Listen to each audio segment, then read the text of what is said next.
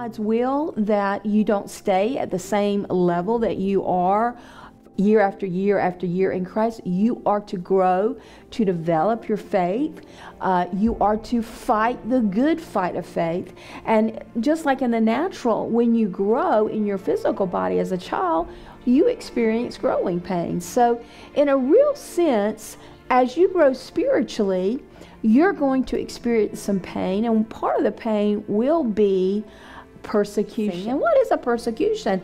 It's a pressure, it's a tribulation, it's something many times you're being opposed, you're being hindered, you're being slandered, people are judging you in a way that is not correct, you're being talked about, you may be being mocked for your faith.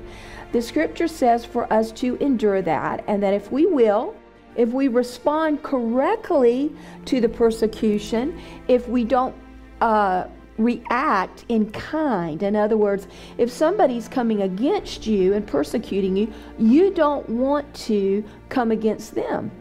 You want the Lord to deliver you. The purpose of persecution and tribulation is to wear the saints out, so that you will simply get weary, you will become discouraged, and you'll give up. Do not do that. If you're not experiencing persecution, you need to look at that and ask yourself why you're not. So 2 Timothy 3:11 through 12 says, "What persecutions I endured." Persecution is going to come. Usually it's going to come through people.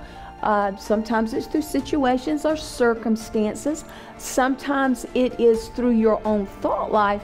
But persecution is going to come, and you're going to have to endure that. In other words, you cannot bow down to persecution. You have to move through it and endure it. And as you do that, you're going to get stronger in your faith, and you're going to carry a greater anointing, a greater authority as being a Christ follower. You need to pray for those who persecute you and those who use you in a despiteful way, because the Lord actually, He looks at people, He sees that, and by everything people are saying against you, He will judge that.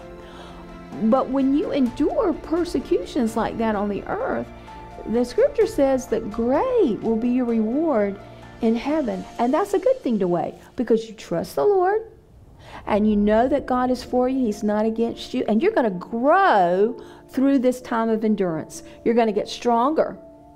You're going to be able to crucify your flesh, and actually your anointing in you is going to expand.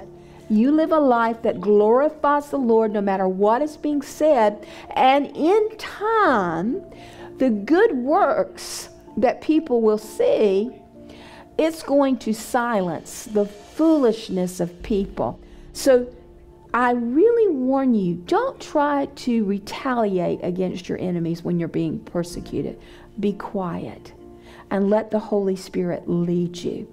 Wait on the Lord's salvation, and the scripture says you will be delivered, and you'll see it. And you will rejoice, because God is who He says He is. He loves you. And because you're for His righteous cause, He is going to bless you, and He is going to vindicate you. But you have to wait for it.